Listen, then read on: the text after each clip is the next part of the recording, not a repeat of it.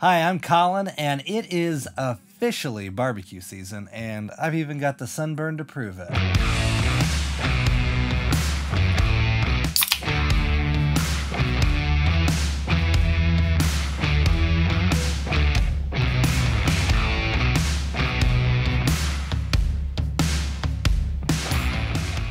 Last weekend was Memorial Day, so of course we did all the usual traditions. We loved just being outside and seeing friends, tracking down those neighbors who were lighting off fireworks, waking up our kids, and of course, barbecue. So this weekend I got to make pulled pork on a smoker.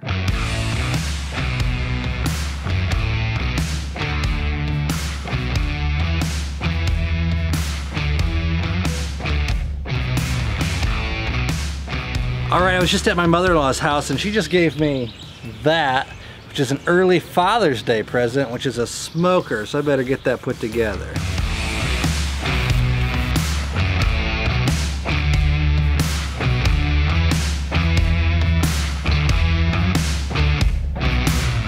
All right, so Robert came, since I use his smoker all the time. Now he's gonna help me put this one together.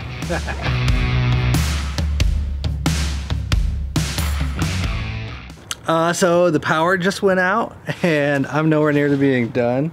I doubt you can see anything, but yeah, I got my cell phone light here helping illuminate me. So we'll see what happens. Hopefully the power will come back on. I'll be able to keep working on it, but I doubt it. I don't know, we'll see.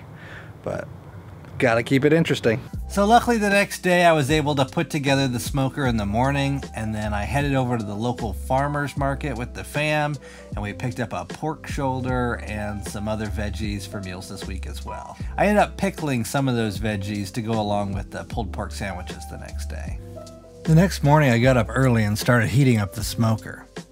For this recipe I kept the temp at around 275 degrees for around 7 hours. For fuel, I was using a combination of charcoal and applewood chunks. Once the smoker was up to temp and holding steady for a while, I applied my favorite rub from the BBQ Co. cookbook, and you can see how that's made my ribs video by clicking the link at the top right. Then I added the pork to the smoker and let it cook. I spritzed the meat every 30 minutes or so with my homemade apple cider vinegar to maintain a real nice juicy meat. By about hour 4, I had a nice enough bark that I could really wrap up that meat in foil and crank the temp a bit to reduce my cook time.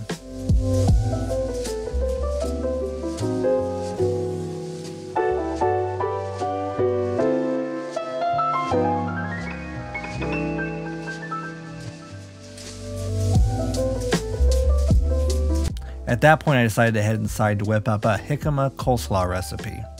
It's a fairly simple recipe that just involves shredding some jicama and cabbage in a food processor, and then making a cilantro, lime, and sour cream sauce that you toss your shredded ingredients in.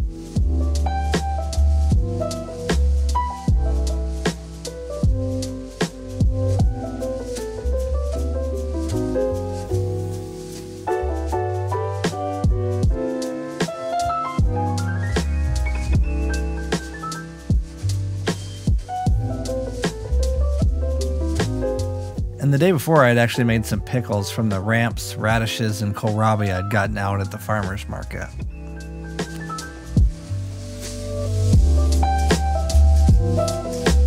When the pork reached a temp of 190 degrees, I pulled it off the smoker and shredded it right away. What's interesting is you don't have to let this rest, because if you toss the shredded meat in the juices, it'll actually reabsorb all of it.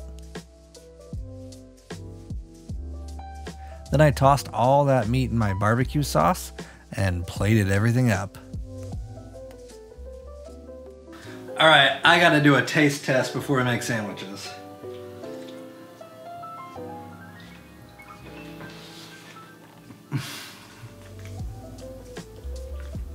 Oh my God, that is terrific. The smoke is perfect. Applewood was the right wood. You can really taste the applewood in there. And then that barbecue sauce, I mean, oh my goodness, that's wonderful. Yeah, I need one more taste.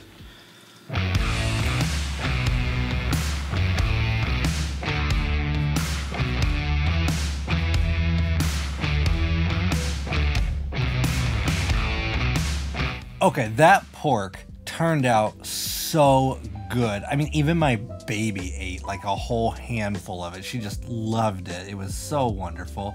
The applewood smoke was nice and mellow, and it paired perfectly with the barbecue sauce I had, which that was just lucky happenstance. Oh my gosh, it was so wonderful. After a full 8 hours of cooking, to have that turn out so wonderful, I was pretty happy.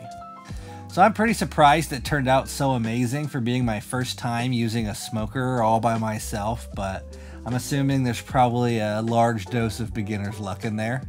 And I guess I'll find out, because I'm definitely going to be smoking something else soon. It was so awesome, and I've got to try it again. I've caught the bug. If you have an idea about what I should put in the smoker next, go ahead and leave me a comment down below and maybe link me to a recipe or something. I'm definitely open to some new ideas about what's awesome in a smoker. Thank you so much for watching.